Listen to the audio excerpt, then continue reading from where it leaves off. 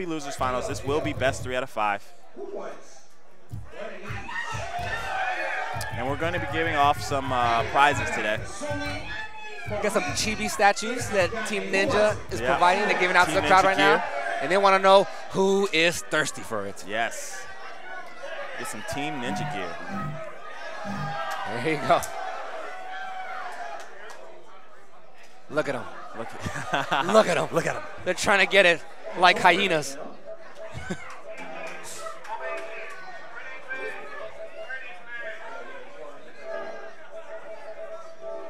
So how do you feel about this matchup right here? So we're going to go Lopedo versus E-Man. These two have met up before, and those matches were incredibly close.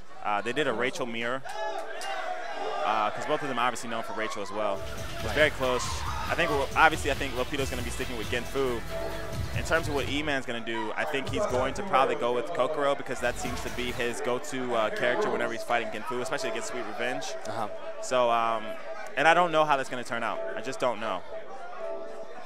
But if I had to put $1 down, my money would go towards Lopedo at this point. Yeah, Lopedo's the hot man right now. Yeah.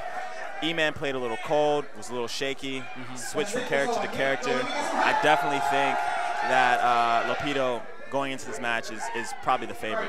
Right, I think so too. I'd have to agree. E-Man, obviously, a very, very strong player. No slouch at all. No discredit to him. He's really good. He can very well take it and come back and just beat the Japanese player. Yeah. But just the way, based on how he's been playing right now, he's just not looking, warmed up. He's just not feeling comfortable. Yeah, not at all. He's one of my he's part of the Texas family, and I think he's a great player. But right now, Lopedo is on a roll. He's definitely on a roll. Yeah. And whoever wins has to go and beat JC Akira twice. True, which is definitely not going to be easy. Yeah, that's gonna be tricky. But I like to see it go all the way. I want to see it. Absolutely.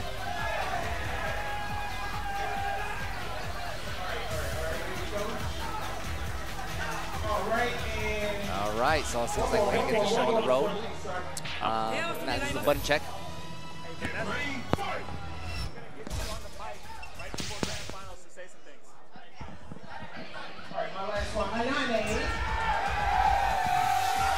All right. Look at the crowd in the background as they're giving out an Ayane statue. All right. Yeah, so we're going to have Vanessa get on here after Tom Lee's request. She's going to get on here and say a few things right before Grand Finals.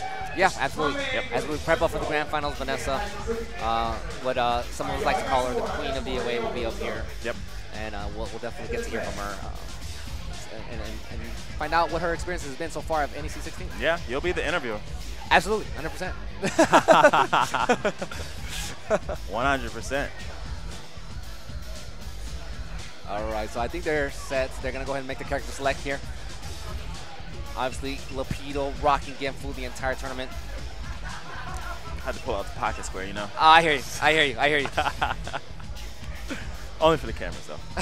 Only for the cameras. E-Man. Going with Kokoro, like you said, you predicted this. Yeah. You said he was probably going to go with Kokoro to go for to adjust for Genfu right now. So let's see if it plays in his favor. I don't believe any of these guys have played throughout this entire tournament. No, I don't think so. But now we got the home stage, so this changes the dynamics quite a bit. This sucks for E-Man. Yes. So we're going to see if Lopedo his objective is to get a Lopedo out of this stage, send them through a window, something. Because he doesn't want to be here for multiple rounds. Wow, here we go. This is what's going to happen. Big damage right here. It's almost guaranteed a 50% combo every time Genfu sends it to the ceiling. Yep. So this is why it caters to Genfu so much. Absolutely. Kokoro has nothing to combat or to challenge that. Good choice from E-Man there. Wow, he gets up and tries to attack. Yeah. So E-Man takes that round. Yep. It's a close round. Here we go. Yeah. Coming in with a couple of strings. Free cancels the string into another string. Yep. And you'll notice with E-Man, he's a guy that likes to play with the stun system. He likes to manipulate it. And sometimes you think to yourself, just launch him. Right. But you also have to take into consideration that Kokoro is kind of one of those characters that has to play with it. Yeah. I mean, even if you were to launch, it is never really the greatest launch. You know what I'm saying? And he's going to have to establish that he has a strong stun system, or he's going to have to establish that strong stun system quickly before Lopedo adapts. Wow, hold. Gets into and this is it. Guaranteed. There it is.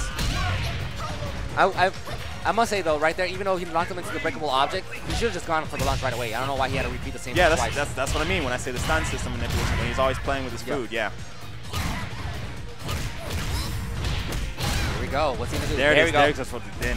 Yeah, hurt. Oh, what happened? What happened? No. What happened there, I'll explain to you what happened. He hit Lopedo into the wall, a regular wall at first, and then sent him into the breakable object. What that does is it keeps the hit effect to the wall active still. So he went for the launch thinking he wasn't going to hit the wall, but he hit him anyway. 2-2 right here. Had he not hit that wall, though, he would have been okay. Yep.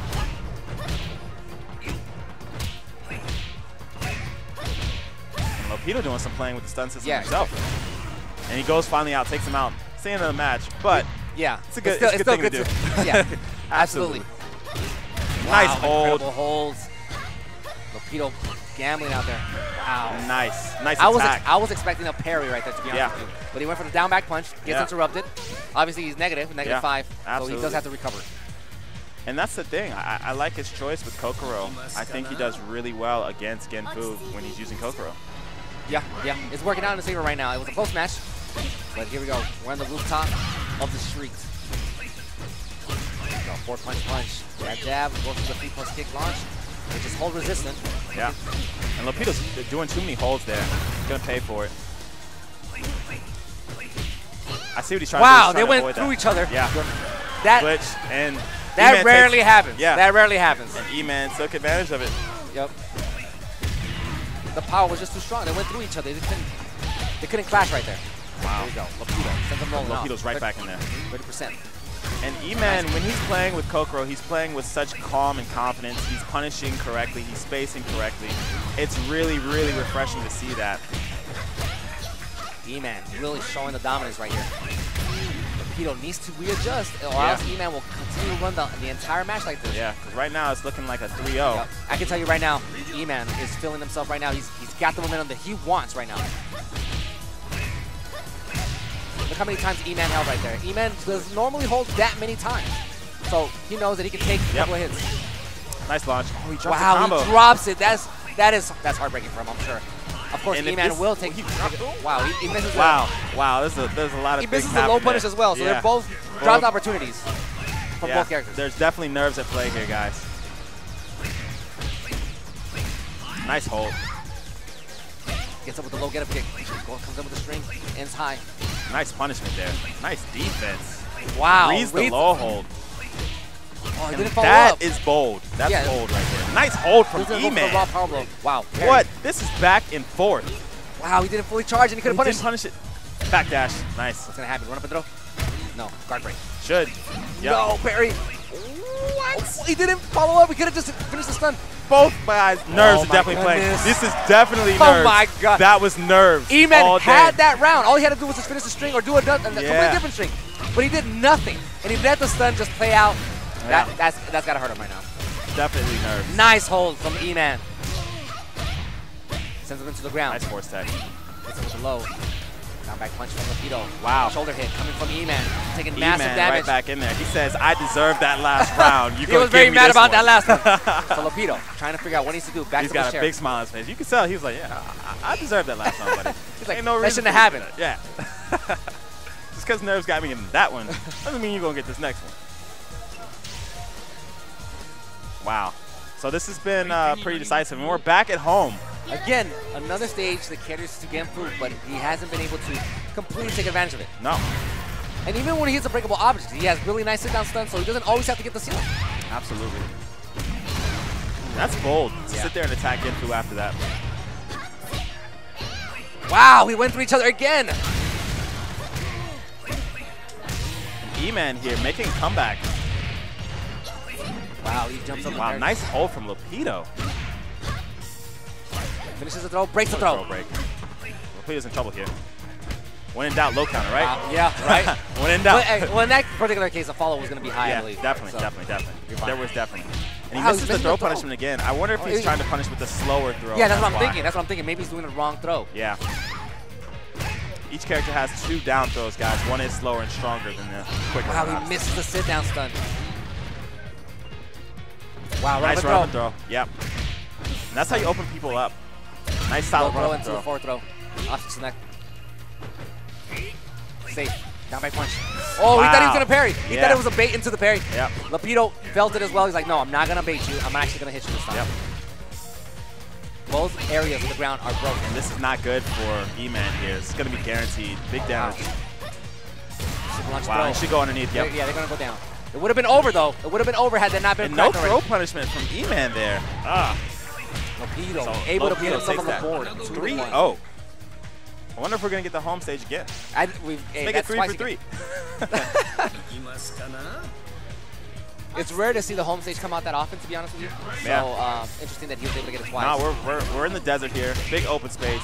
Nice and hot. Bright sun. I think the open space will probably cater to Kokoro more than it would to Genfu. Absolutely. Genfu is kind of limited in his spacing options. They always refer to him as the T-Rex arm. Yep. Let's see what happens here. Obviously, Lopedo, less than half, 50% health. Gets a nightmare with the life lead. Wow, goes for a throw. I didn't think he was going to go for a throw right there. Nice patience from E-Man there. Here we go, down 4 punch, down back punch. Nice defense. He's starting to catch on to it. Punishing 1P. Excellent play from E-Man here.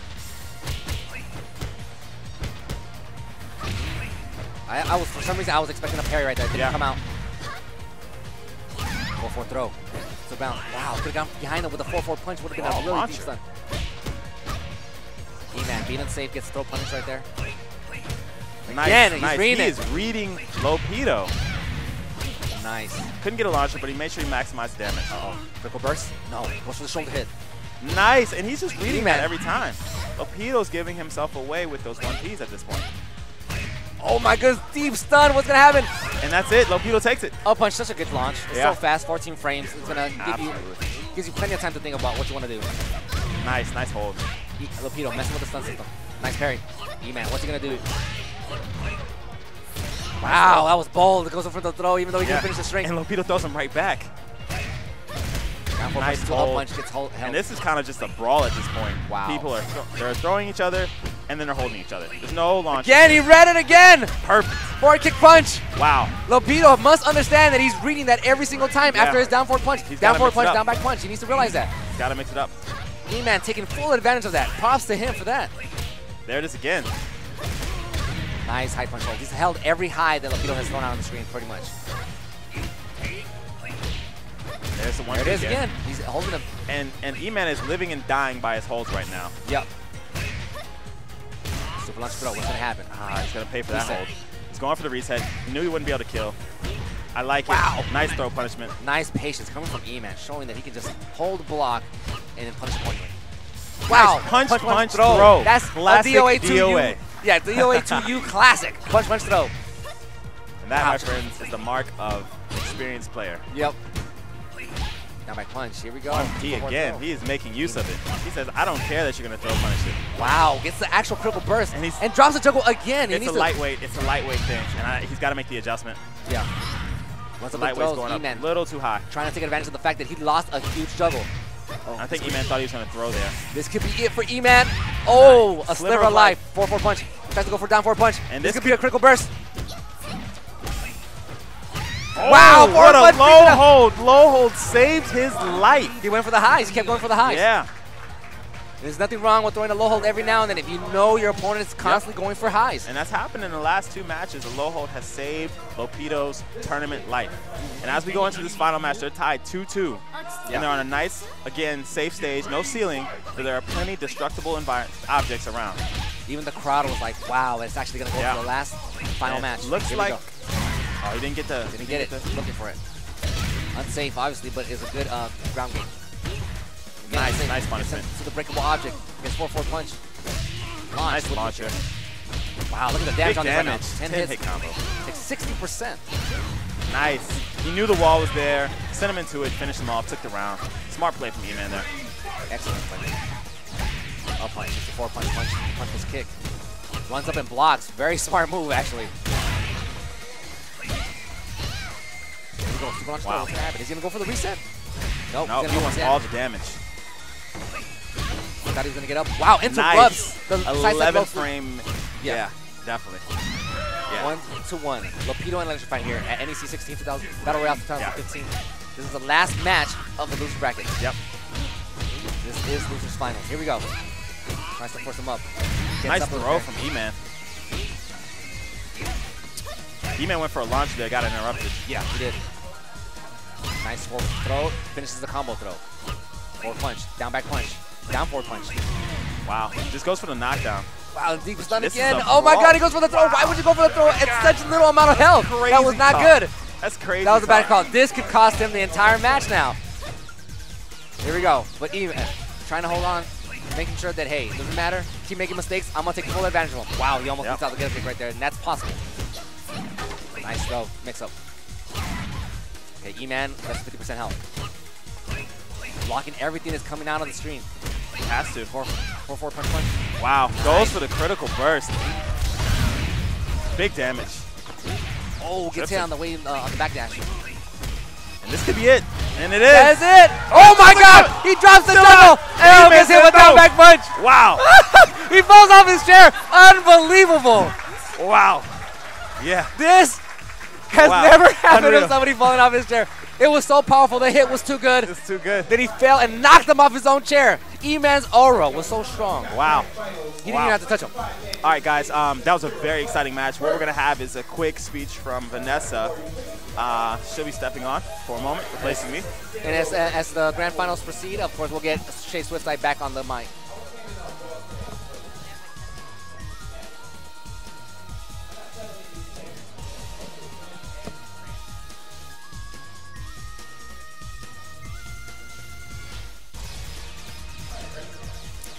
Hello.